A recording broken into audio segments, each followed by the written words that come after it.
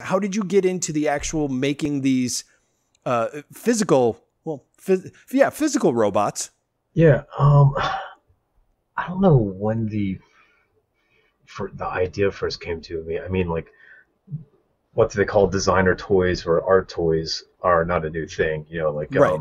that's something a lot of artists just strictly make their career on. Period. It's just doing that, and I've always thought that was a fascinating thing. Hmm. Um, Part of me though is always thinking of like merchandising.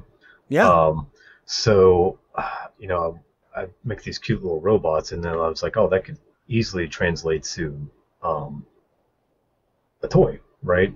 Um, it can, but then I was like, oh, the tools that I have available for me can't really make like a toy, for a kid. It just won't stand up to the abuse being played with. But Right. I could make an art toy, right? Something that somebody's going to look at and appreciate and sit on their shelf and collect. Um, so I got into it, I think 2017. I did a Kickstarter where I created a 6-inch tall action figure. Oh, Um, 6 inch. Wow. Okay. yeah, kind of based on my uh, illustrations of robots. And yeah, that was funded through Kickstarter, and that was an experience because I wasn't really prepared for with all that took. It's like, okay, all right, I got the money now. Like, okay, now how do I get this thing actually produced and then get it fulfilled and that kind of thing. What was the final Um, goal, by the way? I The can't, it wasn't a great deal. I think I might have had like $5,000 total or something like Okay. that. But it was enough to get this thing made properly and uh, distributed properly. Yeah, I was going to say when you say made, you're saying mass produced. Hmm. Okay. Right. And not mass produced. I had a resin artist out in Southern California um, uh, mold and cast all these for me. I developed the prototype using 3D modeling software and got a printout for him and sent him like the prototype parts which he used to mold, and then he casted all the toys for me. Okay. And so you did do it through resin. I wasn't sure if you were doing 3D printing or resin. Right. I guess Well, 3D printing would take way longer, wouldn't it? well, so now I all the toys I create now, I have what's so let me back up a little bit. Yeah, no problem. Um, Tell Last me all about summer, it. sure, last summer about this time, I acquired a 3D resin printer Oh, for, and I was like, all right, well, let me see what I can do with this. The cost to entry was pretty low, so I really? thought, well, this is something I could, because ever since I did that run with my first Kickstarter robot, I was like, man, I wish I could do this myself in a more efficient manner. Um, control the means of production, so to speak. So after that, I had ended up getting like your standard 3D filament printer and tried making some robots.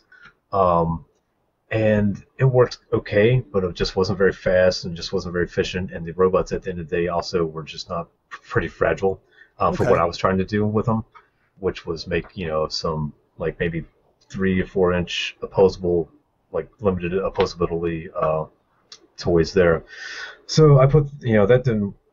I played with that for a while and didn't really work out. So a couple years later, um, I ended up getting this 3D resin printer, and then I started printing out some prototypes for myself to see how it worked. And then the idea came to me. I was like, okay,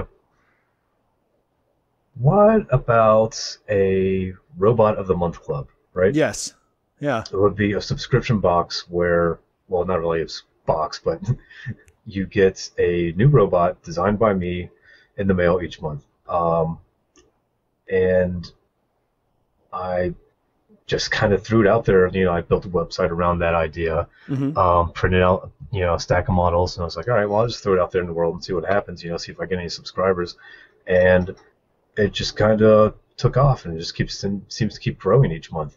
So, which is a good and a bad thing because, like, I haven't really set, aside from like sketching ideas for the robot coming up next month, Yeah. I haven't been able to really paint or draw anything seriously just because my time is all focused on making the new robot each month and getting Oh. that fulfilled.